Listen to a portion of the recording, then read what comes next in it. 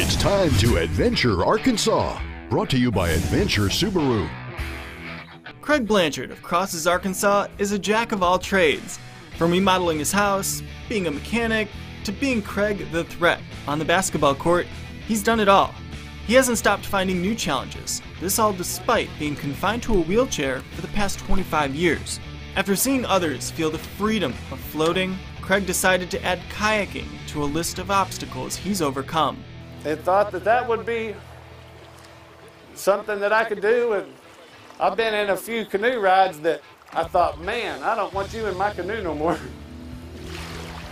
I think I can do a better job driving by myself. Craig gears up to head out along a portion of the White River. A life jacket. I do have a helmet. If I was to go down the river, I would certainly put on my helmet. His kayak has a little bit of extra padding, and he only goes out if someone else is with him.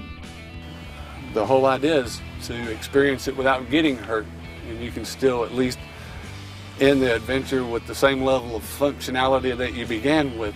For him, the sensation of being out in nature is addicting. And you get to see the beauty in the rocks.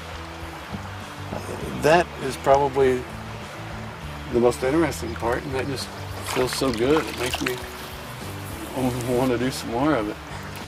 Craig says when he was younger, he was inspired by a man simply riding a chair down the street. Now, he shares that inspiration with others by building a trail in his backyard called the Victory Walk. And you'll only be able to experience this path into nature by being in a chair.